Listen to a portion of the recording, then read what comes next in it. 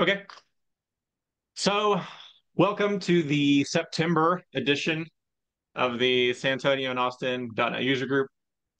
Uh, going to go over a few laundry list items before we get started. First of all, the speaker is Jeffrey Palermo. He's a Microsoft MVP. We're talking about Azure Container Apps, as you can see on the screen. We are always looking for local speakers.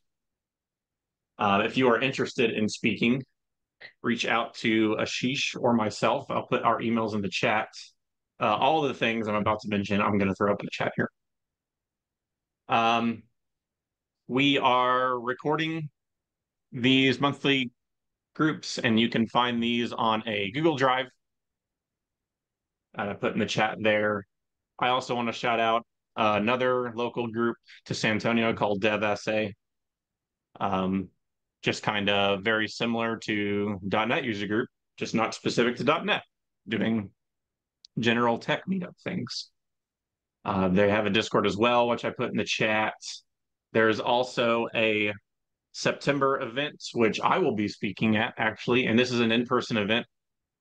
I'm going to be going over a library called test containers used for integration testing with databases, if you're interested in that. And I mentioned this last week, but now it's kind of, or last month rather, but now it's kind of coming up, is San Antonio Startup Week, which is in October, mid-October, and DevSA will have a slot there. We'll have food and networking, well, yada yada. And finally, there's a feedback form for this session. So not only for Jeffrey, also for the group. If you're interested in speaking, if you have feedback on things you would like to see from the group, just throw anything in that form. So yeah, I'll throw it over to Ashish or Laura if they'll have anything else. Yeah, I actually don't have anything else. Thanks for all the info. And yeah, with that, I guess we'll hand it over to Jeffrey. Yeah, I actually, Cool. Jesse Hernandez leads up the DevSA stuff, and I see he's in this call, so you can reach out to him as well if you're curious about any of those things. So, yeah, there he is. Yeah. All right, now go for it, Jeffrey. Fantastic, fantastic. Well, great. I'm excited to speak again at the Austin.NET user group, and it's great that San Antonio and Austin, yeah, just what, an hour and a half drive away, depending on traffic, could be more. But so let's dive into it because I know we've got to kind of fit within everybody's lunch hour, and I want to leave some time for questions. Um, so. Azure Container Apps is kind of new as of a couple of years, and it's out there. It's a part of Azure, and people are using it. And a new big revision just was released with Azure Container Apps to kind of change some things. So if you looked at Azure Container Apps when it first came out, but haven't done it since, then there's another big revision. But I also want to do it in the context of .NET 8 and Kubernetes and containers just in general. But overall, the promise of it is to lower production costs while increasing deployment and operations flexibility. Um, and and it can run basically anything, but you put it together with .NET 8, and it's a really powerful combination for custom applications, and you can drive down the cloud costs. So we're going to see how these fit together, and we'll talk about which parts fall nicely into place together, and maybe where the rough edges are. And my hope is that you'll come away knowing what architectural choices to make for your next Azure and .NET project. So just quick, a quick overview of where I'm coming from. At Clear Measure, we're a full service software architecture and engineering firm that serves companies that are building business critical software projects using Microsoft technologies. And you see a cluster of technologies on the left, and a heavy focus on doing a great job at software is Agile, is DevOps, is software engineering practices, is design patterns. And so that's where I'm coming from. I've been programming since 1997 and largely the Microsoft platform the entire time. Um, Before I kind of get into the topic, uh, I have my latest book, .NET DevOps for Azure. I have an agreement with the publisher. If anyone would like a full electronic copy of the book and you don't have it, just send me an email. It's on the screen, and I'd be happy to send you a copy. And hopefully within about another month to a month and a half, my fifth book will be published, and just I don't have a picture of it because it's not quite ready. But if you're interested, if you lead software teams, it's called The Five Pillars Software Leadership for Effective Custom Software.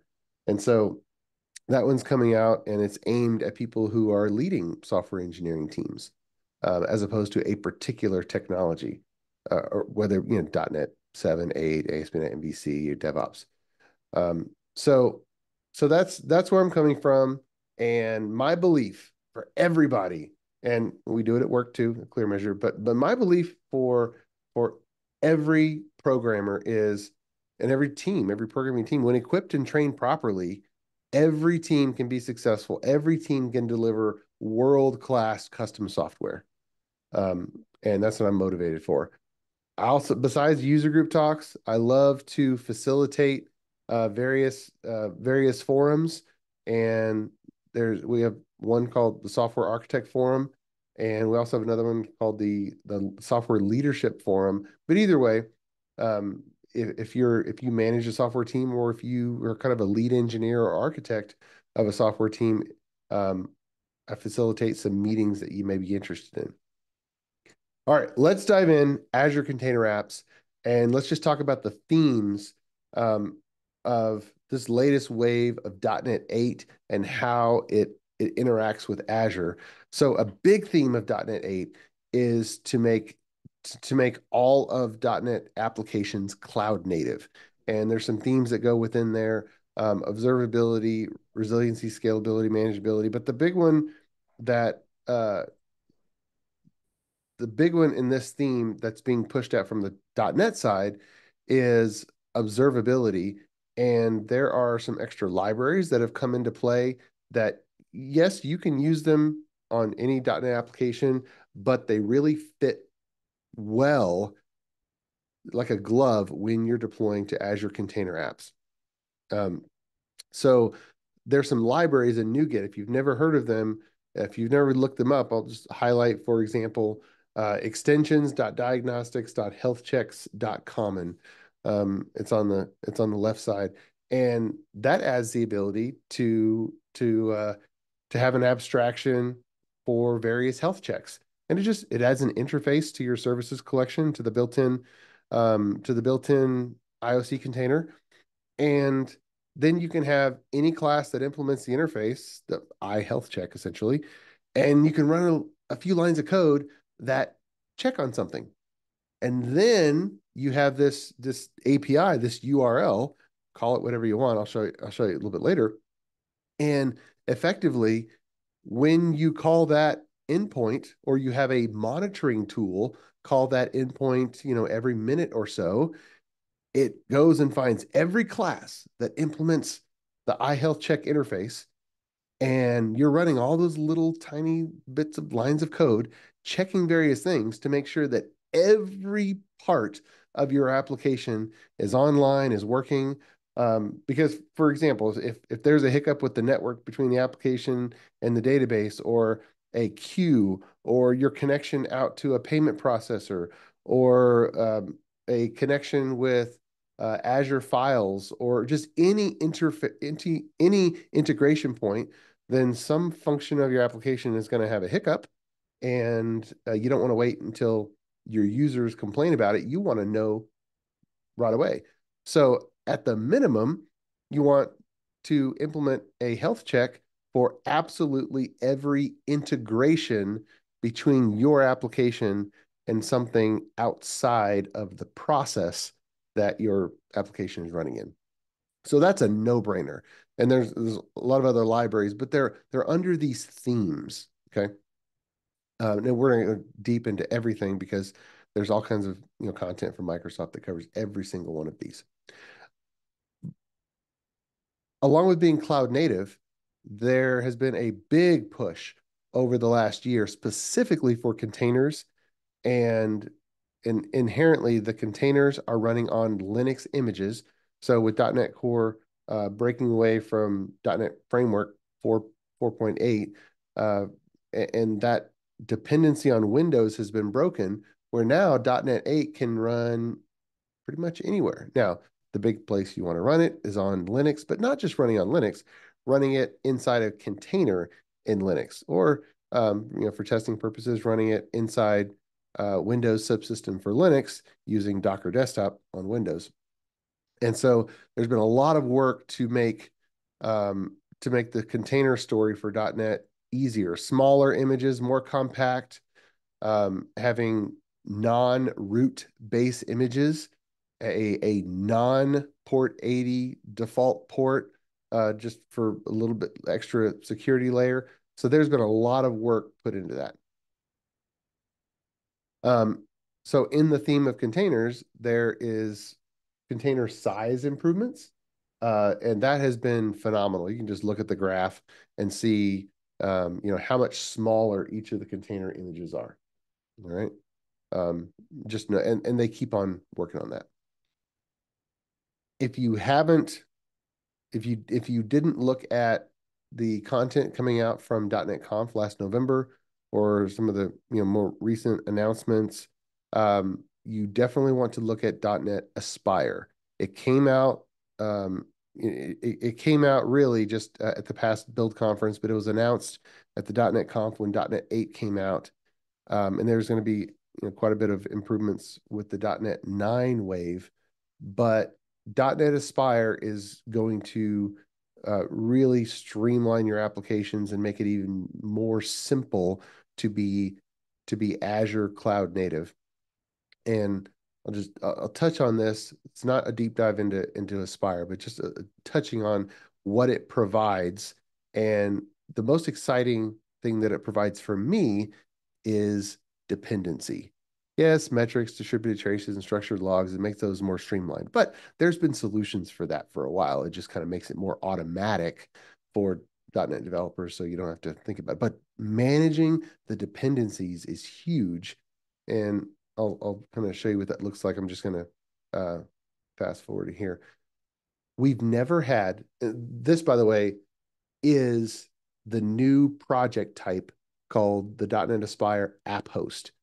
We've never had before, inside the structure of a Visual Studio solution, any type of code that actually described the structure of the Visual Studio solution and the dependencies of the runtime dependencies of each of the projects in that Visual Studio solution.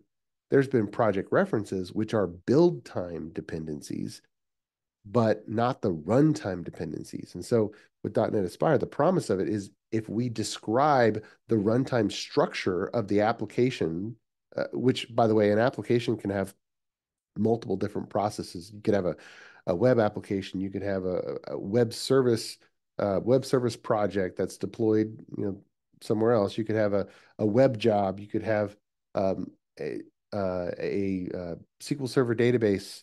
You could have a Redis cache or anything else. And so you have multiple deployable processes that live in the same Visual Studio solution. And that's actually normal. And that tends to be the way it is all the time. And even if you've pushed on the microservices pattern a little bit and decomposed a lot of things, you end up with Visual Studio solutions that still have more than a single process to deploy. Logical independent services can still have, and very often do have, multiple processes to deploy, even though from an architectural perspective, they are a single logical service. So what .NET Aspire does is provide this code right here to allow you to describe it. And then there's tooling like the Azure Developer Console to to allow you not to have to create your own ARM templates, Terraform templates, Bicep templates. It basically uses this code to generate on the fly the Azure resources in your DevOps pipeline and effectively give you an infrastructure as code capability in a more streamlined way. Now, I will say we're on version 1 of .NET Aspire, and the command line story for complete DevOps automation is not there yet. And so if you kind of jumping straight in, just be aware, version 1 was released, and the totally unattended command line story is not yet there. Right now, running the command lines with the authentication and service keys and whatnot, it does require an attended experience. So you have to actually be at the console running command lines and authenticating whatnot. So that's not quite ready, but they're working on it, and it's going to happen. This is going to change quite a bit. And with Azure Container Apps, well, running web applications, web APIs, just backend jobs that do something, all of those are going to funnel into Azure Container Apps. .NET Aspire architecturally has been designed so that to feed applications into Azure Container Apps. Can it work with App Service and others? Yes, it can, and you can make it work, but it's been, the main use case has been Azure Container Apps. So that's going to fit like a glove. That's where they're doing most of the testing. Okay. I want to talk about the topology of what an Azure Container App is, and I want to compare that with Kubernetes. I know that we're probably split with some people having done some Kubernetes work and then other people not doing any Kubernetes work. And to be honest, Kubernetes came up, well, Docker in general came up from the Linux community because for the longest time, Microsoft has invested just a ton of effort into compatibility and making sure that things work on Windows servers really well together. They don't step on each other, and for decades, it's been very common to deploy multiple things to a single Windows server, and they work just fine. There's a synergy between major dependencies. They don't step on each other. For example, if you're doing web apps, well, you have an IIS server, and you could have frequently dozens and dozens of web applications on an IIS server, and then you create two of those servers or three or four in a cluster configuration for a web farm, and it works just fine. And then you have some other scheduled tasks in the background, and so that was just the case. Now, for non-Microsoft technologies and people who were using, Linux servers earlier on, that was not the case. And all the technologies that that are out there, from PHP to Python to Java to Ruby and C++, there are on the Linux front and just the whole ecosystem, there was and is still the problem of dependency conflicts. And so you put all kinds of applications on the same server. Well, they have a different mix of dependencies that conflict with each other. And so the Linux part of the industry had a problem where segmentation of the operating system was absolutely a necessity. And that's why containers have been more of a thing for Linux than Windows, because it was super, super painful. Mixing multiple applications on the same Linux server and a different mix of dependencies, the dependencies conflicted with each other, and it just didn't work. And so containers were an absolutely required solution if you were deploying to Linux servers. There wasn't any way around it. And Sure, Microsoft created Windows containers to do kind of the same thing for Windows, but most people don't need Windows containers. Most people don't care about Windows containers because we just don't have the same pain that you have with the mix of technologies that typically go on Linux servers. And the tends to be that the only people who are using Windows containers are ones with legacy applications that do have conflicts, or they want to have special needs. But the average .NET developer is not going to care about Windows containers. It's just not going to happen. But let's go back over to Linux containers. And what has happened is with Azure and other cloud providers, um, the very, very thin Linux server has been very economically viable. And then adding the container technology on top of Linux has made the density at the data center a lot higher than the density for comparable Windows servers.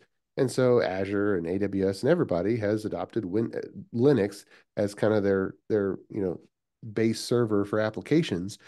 And then it became hard to manage, and so Kubernetes, sprouted up as a community project, and some really smart people figured out how to orchestrate and manage lots and lots of containers on top of a Linux server. And then, of course, not just one Linux server, but clustering multiple servers together. Looks like we had somebody unmuted. So that's kind of how it sprouted up. And now we have Azure, which has Azure Kubernetes Service, where you can sprout up a Kubernetes cluster and you can use all of the features of Kubernetes. But for most .NET teams, you don't need all the bells and whistles of Kubernetes. You don't need all the knobs. It was built initially by some people who were in very large environments with lots and lots of challenges. And so you pull that back to smaller teams or smaller applications, you don't have all those challenges. You just kind of need some basic clustering. You just kind of need some basic orchestration on top of the container. So you don't need all of the knobs and switches of Kubernetes. You just need a few. And so Azure created Azure Container Instance as an attempt to have a simpler interface, and that's available in Azure right now. But it didn't really meet the mark. It doesn't have the most streamlined experience, and so the new service as of a few years ago is Azure Container Apps. And I want to go over the corollary between that and Kubernetes, because Azure Container Apps literally is a layer of usability on top of Azure Container Service.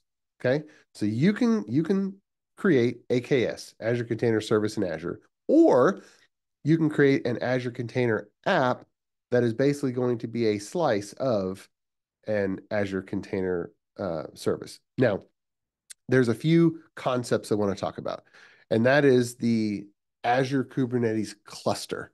So you're going to see two services in Azure. One is called the Azure Container Environment, and one is called the Azure Container App.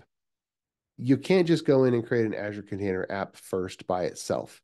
You have to create the Azure Container Environment as well. A lot of you are probably familiar with Azure App Service, and same thing. You can't create an app right out of the bat. You have to create the service plan.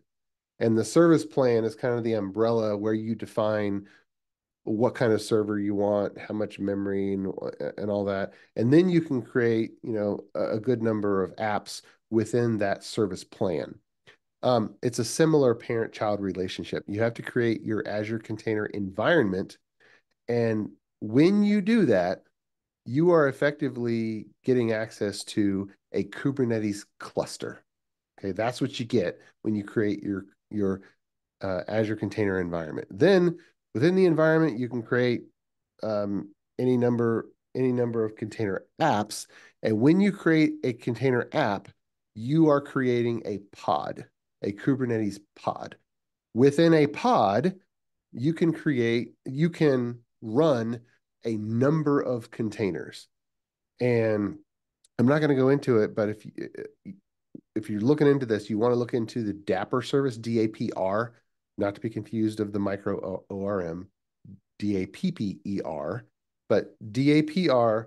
And when you configure that as a part of your Azure Container app, it gives you some things for free. You add the Dapr libraries to your application, and it takes advantage of multiple containers running inside a single pod. And it's called a sidecar container. And it because the Kubernetes cluster around around the pods is going to do virtual networking for you, is going to isolate you in your own subnet. DAPR allows you to basically register that you have some code running in a container, and you register a friendly name in Dapr, and then from another container running in a different pod, you can basically ask the library, hey, can you give me the URL for this friendly name? And you don't have to configure URLs and ports and, hey, where is this other guy running? If you have one process that needs to call an HTTP endpoint on another process that's in a different container, it basically it makes me think of dependency injection at the runtime level. You can register yourself, and then other people can discover where you are within this Kubernetes cluster, within this Azure container environment. And so if you think about an application or even a system of multiple applications that has 12 processes running, 12 containers running, doing various things.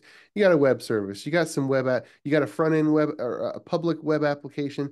Maybe you've got a back end administrative application.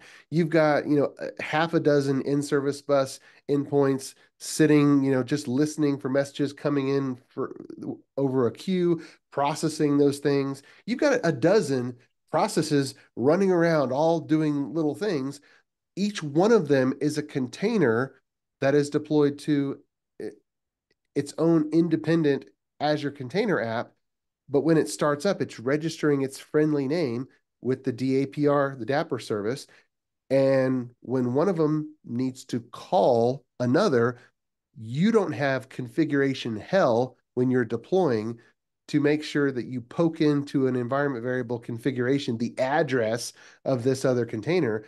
You can discover that address with a nice little line of code, a little bit of configuration code, and DAPR kind of keeps track of all that networking. And when you redeploy something, or when you scale it, or when you change something where the underlying IP addresses and things change and rejigger around, you don't have to change any configuration.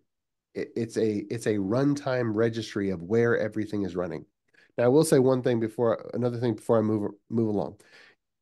If you deploy one container to one Azure Container app, that's totally fine. It's no big deal. You can also, and that's the normal runtime model, is one container revision per Azure Container app.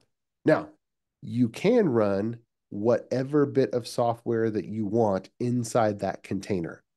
And so if you want to run a single .NET process inside that container, that's up to you. I mean, it's defined by the Docker file. Whatever you choose that to be, that's what it's going to be. Okay. I will show you later. You can run multiple versions of a container image, and there's opportunity for kind of load balancing percentages of traffic from one to another. But your basic use case is that you're going to have one container and you're going to run it in one pod. Well, by definition, the pod is the Azure Container app, and you're going to have multiple Azure Container apps which are each a pod inside your Azure container environment, which is a Kubernetes cluster. All right, so that's the underlying architecture. And I think the rest will make sense once you understand that. You see on the bottom the Azure Container Registry. That is another Azure service. If you don't already have one, you will need to create an Azure Container Registry. You will create one of these for probably you'll create one of these per software system, and I'll kind of give you a tour of it. The Azure container environment is going to live per production or non-production environment, because you don't want to have non-production and production apps mixed in the same Kubernetes cluster. And so effectively think about it. You want to have a Kubernetes cluster for production. You want to have a Kubernetes cluster for your manual test environment, and you want to have a Kubernetes cluster for your automated test environment.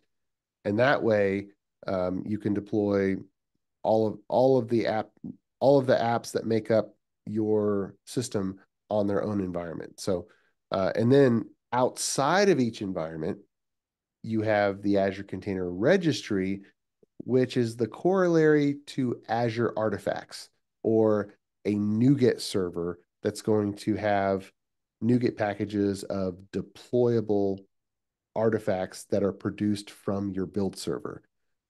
Or if you have zip files put in Azure Files or Blob Storage or somewhere, or even if you save them to Team City or the Octopus Deploy NuGet server, the corollary with the place where you have put your release candidate packages ready for deployment, that is Azure Container Registry.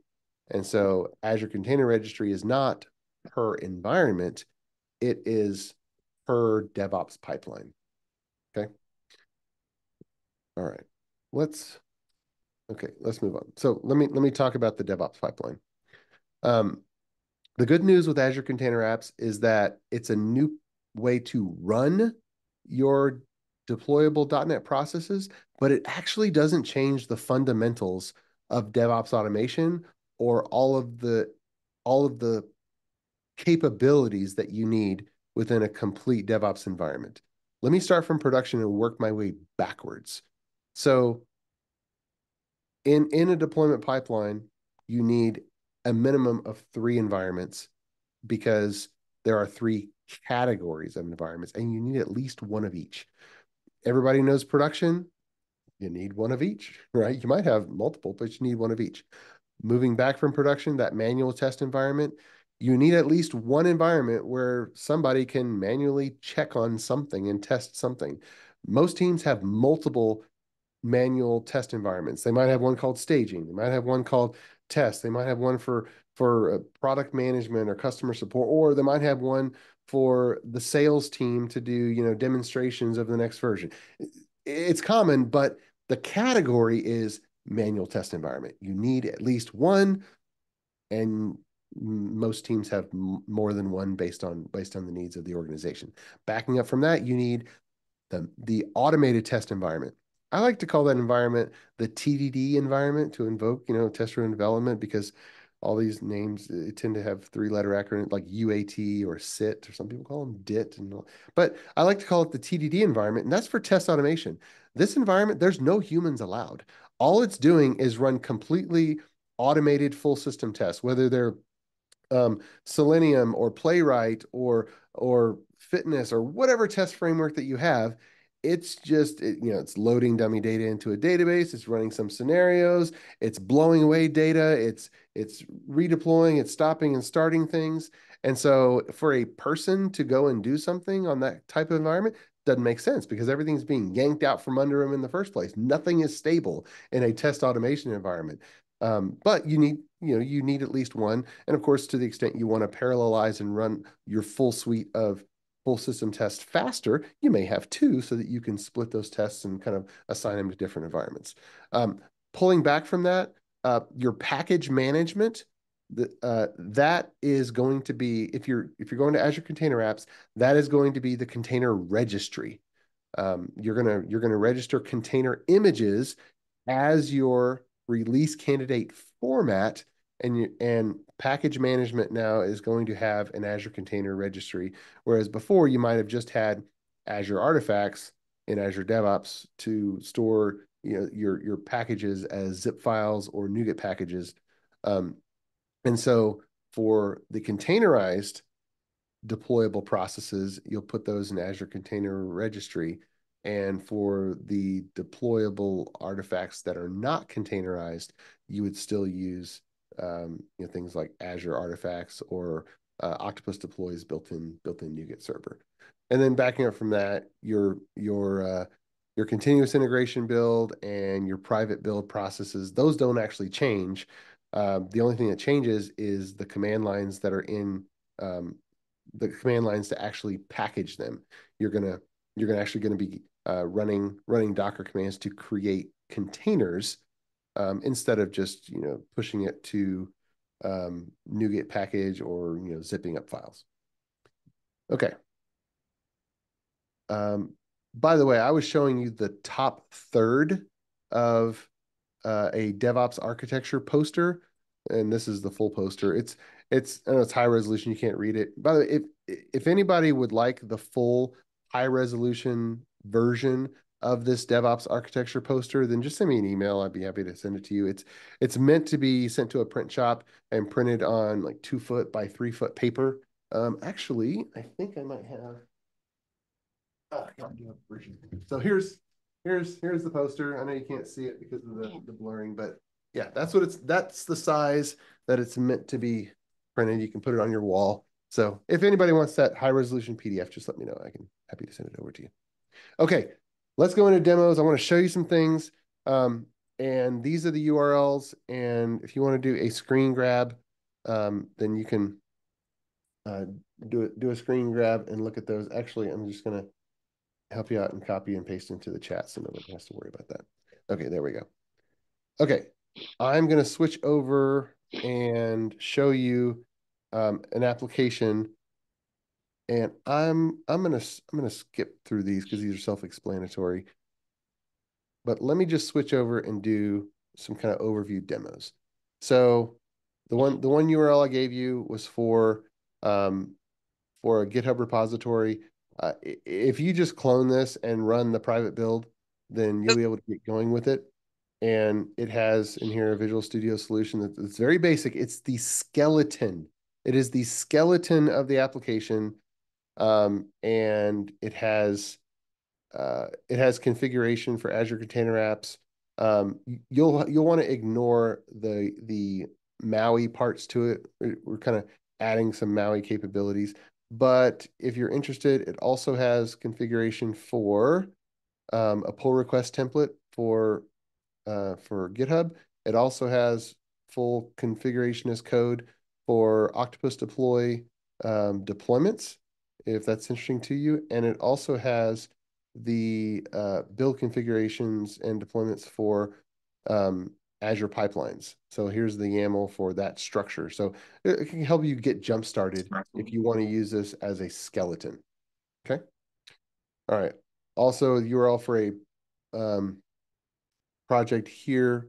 I'm not going to dive into it, but I'm going to show you. I'm going to jump right into Azure since we're focusing on Azure Container Apps, and I'm going to show you what we have. So let me go to the let me find the container registry, and I believe that's actually outside of it. So let me go here to the container registry. And if you've never looked at the container registry, this is what it looks like. By the way, the Azure portal, they've recently done a kind of a reorganization. And so they've put various things in some of these sub menus because the left side has gotten so long. There's so many things that they're kind of reorganizing everything. And so what we're doing is this is our Azure Container Registry, and we're looking for our repositories. Okay. Now, if you've never used an Azure Container Registry, I know just container apps, is going to push a lot of .NET developers to use containers for the first time. Some people have been using it for a long time, and that's all great. But it's going to push the normal .NET developer to use containers for the first time for many. And inside the container registry, think of the container registry as a NuGet server. Within a NuGet server, you can have many feeds, and the feed is your application. So you have the registry. Within it, you have a repository. The best naming convention for a repository is the name of the application that you're going to be deploying. And so inside my Visual Studio solution, if I had a web UI, a web application, and in this example, it was called churchbulletin.ui. Okay, that's just a regular web application. And I take that name, make that the name of the repository. And now inside, I clicked inside. Now inside, every time I run my integration build and have a new release candidate, a new build for that, well, now the tag, the image tag is my build number. All right, so simple taxonomy. Azure is going to let you call your repository anything you want. It's going to let you call your image tag anything you want. But make the repository the name of the application and make the image tag the build number. That's going to be the simplest thing for you overall, because ultimately you don't want to accidentally treat this like a pet and give it a name. You want to treat it like cattle. You're giving it numbers, okay? Because ultimately, maybe you set it up for the first time you're working with it, but after that, you want everything to be automated, and you're not even looking at it. You just want it to be automated. And so we found that is the best way. That's the best way to have just a traceable convention, because ultimately, when you have a dozen deployable apps in your system, well, you're going to have a dozen repositories, each with the name of whatever that deployable app is for your web service app, your in-service bus endpoint 1, in-service bus endpoint 2, whatever the names of the processes that you're deploying. Each one is packaged up as a release candidate with everything necessary to deploy that process. And so each one of those is going to be a repository. And within each repository, you're going to have multiple images, but each of the images are just a different version of that same deployable process. Okay. So that's the convention. That's the easy button. Azure is going to let you do anything, but that's the easy button. Just do it that way. Okay. And so you click on one of these images, and you can see all the Docker stuff. And you can see the command if you want to pull that exact image using Docker pull. And you can see the manifest, which is all the JSON that we don't want to read ourselves anyway. Okay, so that's the structure of the container registry. And let's see. I'm just gonna. By the way, this is the app. This is the default Blazor template, and we just kind of piggybacking off of that. So there's nothing fancy here, and we upgraded to .NET 8, but we didn't change the text, by the way. So, all right, /version. All right, this is an extra web API controller, and all it does is look to see what version I have. Okay, it looks at the stamped version of the assembly, literally the DLL file. Okay, so 11783. Boom. Now, if I go into, let me go to the right one.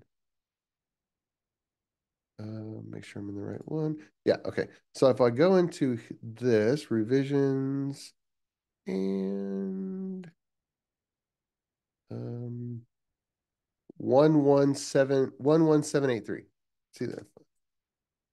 Okay, so there's our traceability. And by the way, this goes for Azure Container Apps or any other app. Actually, I've been advocating for this technique for a long time, and that is in your where was I? In your application, make some place where it's very obvious to go and look and say, hey, what version am I running? And if you have confusion, do something so that it's obvious to see what environment you're running in. There are some people that will take a that will augment the CSS style sheet and put like a very obviously colored border around the outsides just to let you know that you're not in production. Um, or color coded depending on, but just those are things that are good to do regardless of what type of software. Just make it easy on everybody, because especially when you're testing, somebody needs to do a bug report. It needs to be obvious what version of the software we found the bug in. So make it easy. But also with container apps, we have the tag and we have right there. So what we're going to do is we're going to go through this container app. We're just going to walk the topology. So I talked about the Azure Container Environment. Let me just switch over. Here's the container environment, and it lives inside a particular resource group. By the way, let's talk about resource group organization. You want to make sure that you limit the resources that are in a particular resource group to a single environment. That's going to be the easy button. Again, Azure will let you do whatever you want, but you don't want a jumbled mess. And so the easiest segmentation for a resource group is one environment. So if you have UAT environment, boom, have a UAT resource group with all the stuff for UAT. If you have staging environment, same thing for that. If you have your TDD environment, same thing for that. For your prod environment, same thing for that. But for production, the best advice I have is put production in a separate Azure subscription. Now, Azure has role-based security, and they have the capability to where you can create a harder security boundary around a particular resource group and only certain people, and you have to elevate privileges to even see inside production resource groups and all that. Yes, it's technically possible to do that in Azure, but it's not easy. It's not the easy button. The Azure subscription itself is inherently a hard security boundary. And so when you're thinking about the concept of production versus non-production, it's easier to put the production resource groups in a totally different Azure subscription that is a production Azure subscription. And think about it. All of your billing is at the subscription level, and production bills, they need to go probably to a certain different place, and then non-production is more elastic, and we turn things off and we say, hey, you know what, the team is pretty much not going to be working either over the weekend or a 3-day holiday or whatever it happens to be. Guess what, everything in this subscription, let's just turn it off because nobody's going to be using it anyway. We talk about things like that to manage our budget. We don't have those kinds of conversations with production. So having that hard separation is a good thing to do. Okay, so this is the container apps environment. Within apps, I can go and I can create any number of of different apps that are going to run inside a container inside this Kubernetes cluster. Again, it's a synonym. Azure Container Environment is Kubernetes cluster. So you can already see that Azure is making it easy for me to even put a function app in here. Why? Because Azure is just going to bundle that thing into a container for me and run it as a pod um, inside an assigned node inside my cluster. By the way, there's no corollary in here for a Kubernetes node, okay? Because that's just being managed for me. I have a cluster at my disposal. I don't have to manage the concept of the multiple servers that make up the multiple Kubernetes nodes in which a pod exists. Azure just does that for me, and I'm glad it does it. Okay, so let's look at a few things, because this on the left is actually quite new if you've used it before, and that is ingress. This is where you can do some DNS, you can have your own URLs and all that. And there's so many different, I'm not even going to talk about all the settings because that would be going deep, but I am going to go into user group prod. Okay. That's what it stands for. And you have your application URL. And by the way, if I copy that and I put it in the chat, and I can invite everyone to just click on it and then go to the /version URL, and you should be able to see that come up. Okay. So I'm going to highlight a few things within here. Actually, let's just do a little live demo, which is the riskiest, and let's see if it crashes and burns or not, because it shouldn't. All right, I'm going to go to revisions and replicas. And if I want to manually deploy using click, click, click on the mouse, I can come into the active revision and I can see what's there. Or I can go to containers and I can say edit and deploy. If I just want to change it, and I click on the name and I see that my registry is come up. Okay. I can see that the image, by the way, this is a little bit tricky if you've never done it before. You see the name of the image, it's labeled image here, but what are we really looking for? We're actually looking for the repository name of the registry that we selected. So this label really should be called, it really should be called repository, registry repository, right? Because that's effectively what it is. And then the image tag. All right, 783.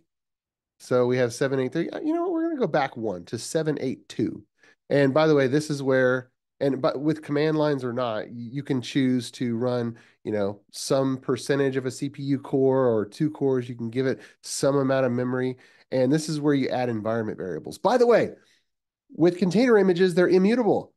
If you're used to poking in things into app settings.config, or even older web.config, if you're used to poking in things into app settings, that doesn't work anymore because images are immutable. So whatever you package to the image is configuration that should be constant across every environment. Okay. It should be application level configuration, not environment level configuration. The environment level configuration when deploying with containers here is done via environment variables. So connection string to a database, address of a subscription or topic queue, whatever happens, any kind of URL for an outside payment service or something like that. You're not going to poke it into a config file. You're going to add an environment variable, and you can have the source be plain text if it's not particularly secret, or secret with Azure Key Store, or someplace where nobody can go in and look at it in plain text. Okay, let me get rid of these, and we're backing up to 782. We're going to hit save, and we're going to hit create. So we're deploying a revision, and this typically, what it's doing, think of it, if you're familiar with app service, it's spinning up the container. Now the container is warm. We test to make sure it's online, and then what under the covers, it does the same thing like a VIP switch in app service or a staging slot. But Kubernetes had the mechanism of bringing a new container on board in the pod and then changing the networking. So boom, now the other one is instantly active and there's no perceived downtime. So I'm going to come over here and we're 783. I'm going to click here, moment of truth, 782. Did everybody else who's following along get 782? Good. All right. So that's basically how you do it. Now, command lines, that's actually what's more interesting, is the command lines to do an upgrade. And it's not that hard. It's the AZ command line. And by the way, I don't have time to go into it, but if you go into let's see, what file are they in? If you go into, is it Azure Pipelines, delete, that's in the Octopus deploy configuration. I'm not gonna go splunking into there, but all the command lines for operating Azure Container Apps in a totally unattended automated way are in this Git repositories, Azure pipelines, and Octopus deploy configuration files. So you can kind of see what command lines and what command line switches work. The last thing that I'm gonna touch on is when you create the app. Oh, by the way, I'll talk about one feature. We can choose the revision mode. We can change it to multi-revision. What that does is it allows us to have multiple active revisions, and then it enables this little text box so that I can actually have, 50-50, or I can have, 80-20, or I can have, 80-20-5-5, or 80-10-5-5. And I can literally split the traffic between multiple revisions. And that's kind of another way to do application level feature flags or traffic splitting if I want to just kind of test out something new. That capability is available. All right. When you create a new Azure Container App, it is not online by default. That's actually a change from when the first version of Azure Container Apps came on. By default, this enabled checkbox is not checked. Okay. So they've changed it now so that when you deploy to Azure Container Apps, it's not immediately open to the world. Okay, which is a good change because there's a lot of containers that don't need to be open to the world, especially if you're just running in the background, listening to a queue and processing messages. It's not something that you even want a public network connection to. And so to get a URL like what I just showed you, you click the enabled box there, and then you change from limited to container apps environments, meaning pod to pod or app to app communication, to click on this, which is accept traffic from anywhere, so that now it's actually on the internet and you can get to it. All right. And then you've got some additional settings that you can mess with. But in the most basic forms, if you create a new Azure Container App and you're like, here's the it won't give me a URL. Why can't I get online? Come into Ingress, click enabled, change to accept traffic from anywhere, click save, and now you will be online and you can kind of run it through its paces.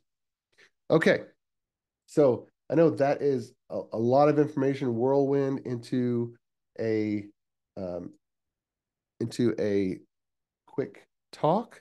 So let me switch back slide, and um, I'm going to leave it. Actually, I've already given you these. So let me take questions for the remaining couple of minutes we have in the lunch hour.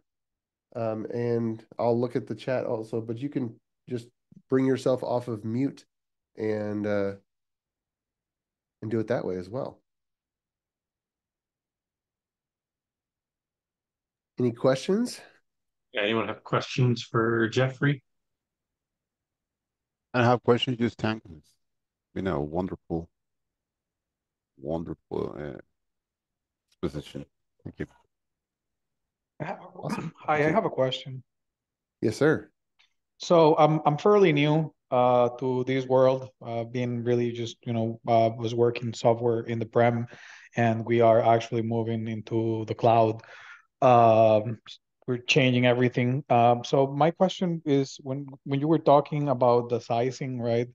To consider Kubernetes for the orchestration? Like, is there a recommendation of how many containers do you really need running to start considering like orchestration through AKS versus, like just working in container app services? Uh, I'm not sure anybody has a rule for that, but these are some of the symptoms that you might look for. Um, because we have a client where we have implemented the full AKS with every knob and every button and Helm charts, and boy, is it a lot of work. And when I look back on it, and by the way, this was before Azure Container Apps came out, but as I look back on it, I think, man, if I was doing that all over again, Azure Container Apps would make it so much simpler. So I don't think there's a of number of apps or a size or a performance characteristics of your application. I think it's more of what capabilities do you need in your architecture. If uh, if you have if you have existing .NET applications that you're just going to containerize and you've been running your own, fairly manageable clusters of servers on premise or even Azure App Service, uh, you probably do not need to operate your own Kubernetes cluster. And when I say that, I mean even Azure Kubernetes service, you're kind of operating your own cluster. And so if you're just getting into this, I would highly recommend take some baby steps. Do use Kubernetes by way of Azure Container Apps first, and then look to see if you bump up against any walls where you look at the full feature set that you could via AKS, and you might find that what, none of those extra features in the AKS feature set are interesting, and if so, then stay where you are. Now, if you do find that you start craving some of those features, okay, give it a shot. But if you're just getting into Kubernetes, start with Azure Container Apps, because just like the Agile Yagni, you ain't gonna need it. You might not. You probably won't need it. Yeah, makes a lot of sense. I thought it was like more bound to requirements than a number, and they ended up implementing a Kubernetes cluster here. But for the size of the project, it seems a little bit of overhead and difficult now to go back. But was more thinking for my own, knowledge. So thank you. Sure. Yeah, I'm a big proponent of starting small and learning, and then going from there.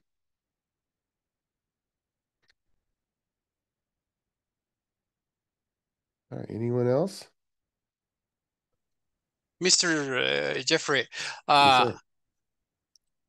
I understood, I'm not sure if I'm right, that Dapper in the environment section is working like a DNS service. Yes. Is the Yeah. Microsoft way? Yes. That's why I kind of compared it to a runtime IOC container, because for dependencies of interfaces and implementations in .NET, we kind of register where things are, and then any code can just ask for the interface, and I automatically get connected with the implementation. Same thing with DNS. I have containers running all over in various pods, and if all of them are registered with DAPR, then I can just ask for the friendly name of that particular container, that particular code service that's running, and I instantly get connected to it without having to have an address configured in my environment variables. Excellent, thank you. And one more thing, I made some testing in a web page on AWS, and I had a load balancer.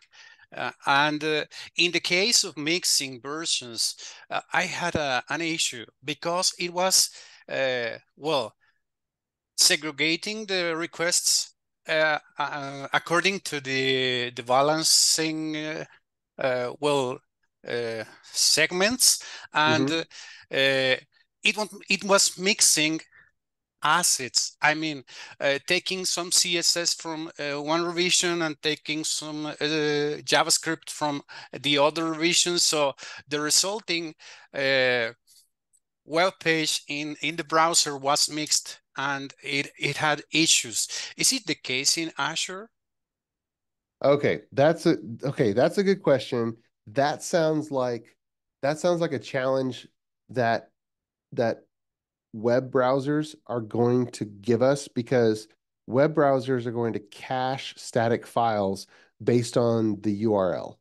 And so, .js files, .css files, images, browsers like to cache static resources instead of literally going and getting them every single time you click on something. And so under the covers, you might, yeah, with the multi revisions, you're going to have different code running, but it's all running under the same URL. So the browser doesn't know.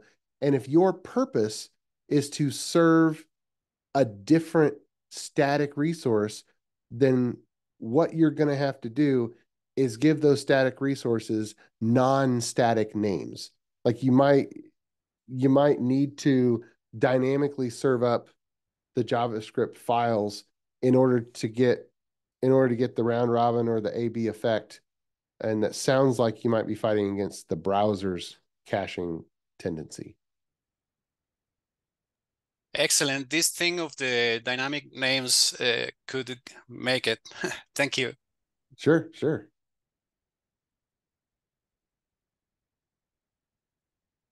And by the way, for the multi-revision capability in Azure Container Apps, you can just like in Azure App Service, when you have multiple instances running, you have the capability to turn on, the sticky sessions capability, where if you start on one, it'll kind of automatically route you to the same running process versus round robin. The same thing with Azure Container Apps. You've got the sticky sessions, or you got the round robin configuration to choose from.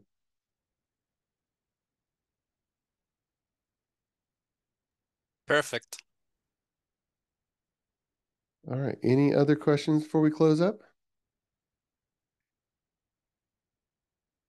All right. Well, thank you, group, and Daniel and Ashish. Thanks for inviting me. I had fun. Yeah, thanks, Jeffrey. Awesome Thanks, Jeffrey. presentation. Great questions at the end. Again, I'm not gonna name everything again, but all the stuff I shouted out at the beginning is in the chat, especially the feedback form. Check that out for both Jeffrey and the group itself. And other than that, we'll see everybody next month. Thanks for coming. Awesome. See y'all. Thank you, everyone. Have a Thank thriving you. Thursday. Thank you.